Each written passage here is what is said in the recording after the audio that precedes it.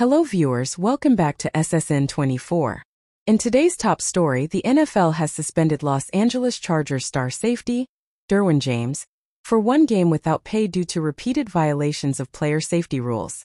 This comes after his latest incident during the Chargers' 20-10 loss to the Pittsburgh Steelers, where James made forcible contact with Steelers tight end Pat Freiermuth, resulting in an unnecessary roughness penalty.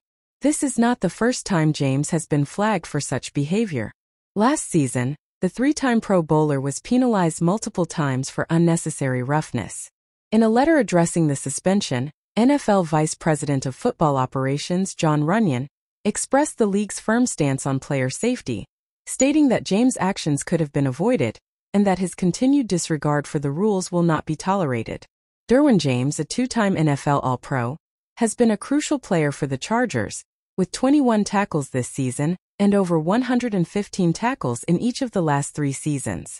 While James is expected to appeal the suspension, he will be eligible to return after the Chargers' Week 4 matchup against the Kansas City Chiefs on September 30th. The Chargers are already facing injury concerns, with key players like quarterback Justin Herbert, tackle Rashawn Slater, and linebacker Joey Bosa all suffering from various injuries. The team's performance in the upcoming weeks will be crucial as they battle through these challenges in the AFC West. Thank you for tuning in to SSN 24. Make sure to like, subscribe, and hit the notification bell for more updates on the NFL and other sports news.